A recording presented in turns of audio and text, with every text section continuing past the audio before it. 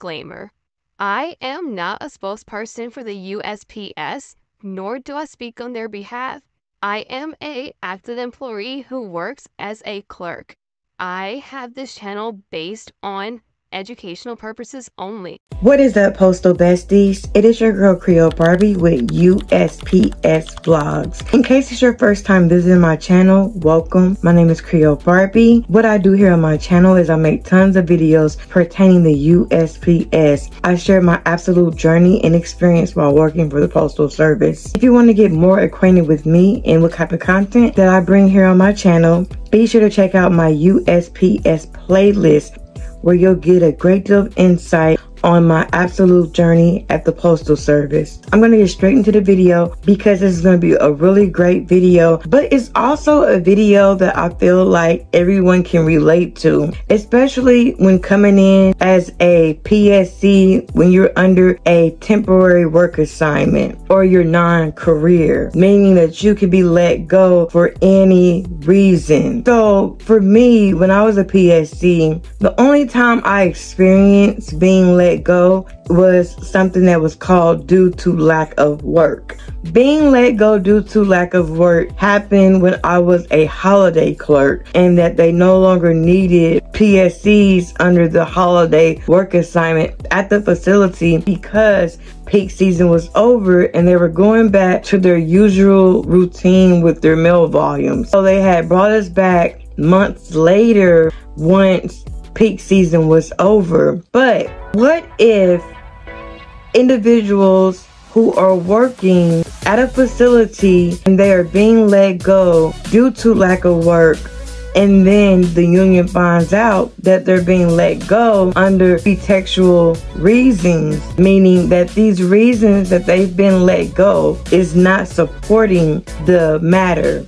They're being let go, and the management is stating that we're letting these individuals go due to lack of work. But when finding out that was not the case and that they actually needed these individuals at this facility, union speaks up. And this is something that I really want to talk to you guys about. I've been actually reading up on this, and I really want to share this with you guys right now. So I'm going to get more into the article for you guys to understand exactly what it is that I'm saying, because this actually happens in Charleston, which is the West Virginia area. Shout out to everyone who's there, and also shout out to the union for actually stepping to the plate and speaking up for these individuals and helping these individuals. So right now, I'm going to get more into the story for you guys to hear. You guys in the comments, share your thoughts on how you feel about the situation. Let's go. Postal Union pursues grievance claims for workers removed from schedule. A postal workers union in Kanawha County has entered grievance procedures over the removal of 4 workers from a Charleston mail processing facility schedule.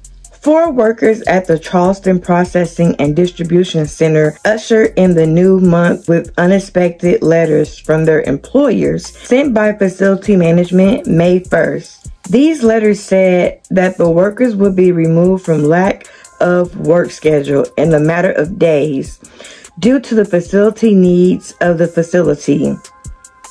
In subsequent correspondence with workers, management said they were required to reduce the number of temporary workers by regional officials with the United States Postal Service, which oversees the Charleston Center. In response, representatives with the Charleston American Postal Workers Union, Local 133, are pursuing grievance claims on behalf of the 4 workers, as months-long tensions between USPS and local workers continue to flare.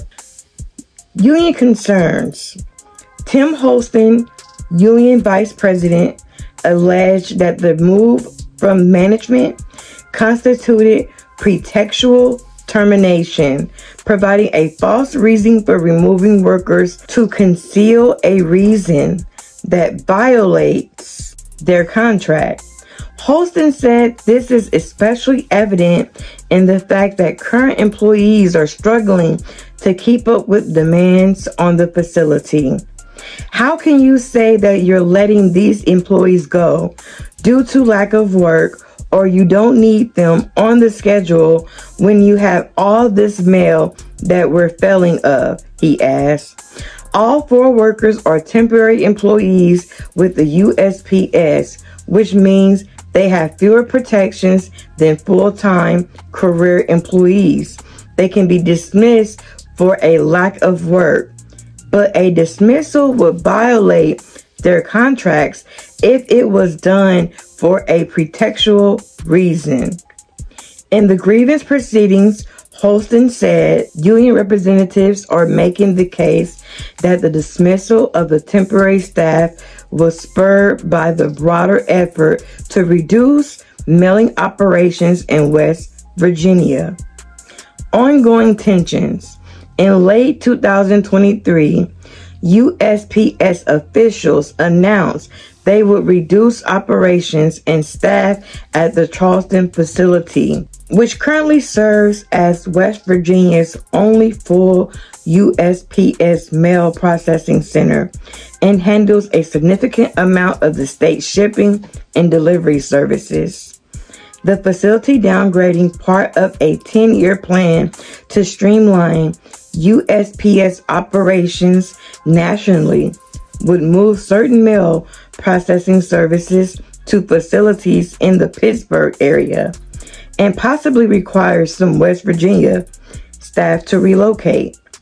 But the decision was met with a swift blowback from workers, community members, and elected officials. Earlier this month, USPS Postmaster General Louis DeJoy announced that he would pause delivery network changes until at least 2025 as concern over the USPS plan gained traction nationwide. DeJoy's decision seemingly marked good news for workers, delaying any downsize plan for the Charleston facility. But Holston said the temporary nature of the decision, paired with the reduction in work opportunities at the mail processing center, has only stirred up more concern on the ground. Holston alleged that management has kept the temporary workers on staff without providing hours or pay so that they were more likely to quit, and USPS will not have to provide them severance benefits. They're basically putting these employees off the schedule in efforts and hopes that they were going to say is, screw it, I quit. So they're not responsible, he said. Then now they're off the hook. As far as any low earnings or unemployment benefits, in a written statement to West Virginia Public Broadcasting USPS spokesperson Nadia Delay did not respond to these direct claims, but she said that operational flexibility is a key part of the temporary worker position for USPS. Like all employers who have a flexible employee category, there is a higher turnover rate with these employees, providing us the opportunity to both capture savings by right-sizing our workforce when making long overdue operational changes and avoiding any career layoffs, she wrote. Grievance proceedings. Union workers are bound to a step-by-step grievance procedure established in the union's collective bargaining agreement. The first step in these proceedings require an individual worker to meet with their direct supervisor. Holston said the union has already completed this step of the process to no avail. Local union representatives must then meet with the USPS officials. If a decision is not reached, the national union representatives must meet with a regional USPS official and comes to a resolution or enter a binding arbitration process.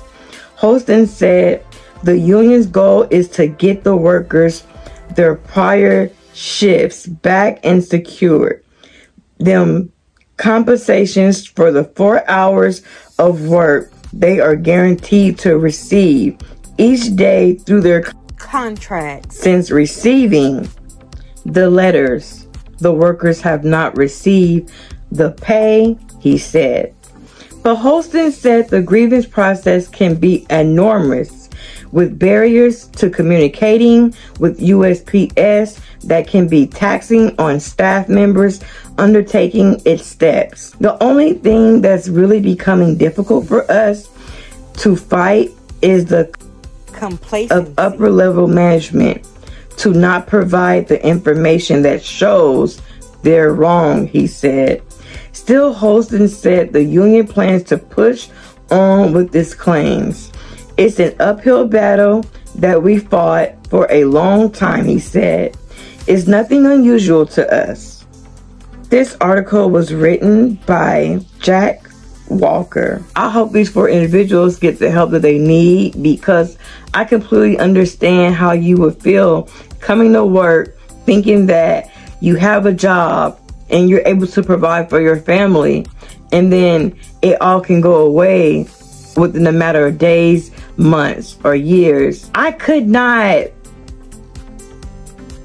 even fathom the idea, especially when you're taking on responsibility roles within your own household or within your own family, and you have individuals relying on you financially. That can be very heartbreaking. Do you guys have any comments that you want to add to the article? I'll also share the link to the actual article for you guys to read up for yourself. In the meantime, you guys, again, I am not a USPS spokesperson, nor do I speak on the post office behalf. I am an active employee who is a clerk who has this channel based on educational purposes only. With that being said, I love you guys. Have a great day at work, and I'll see you guys later. Deuces.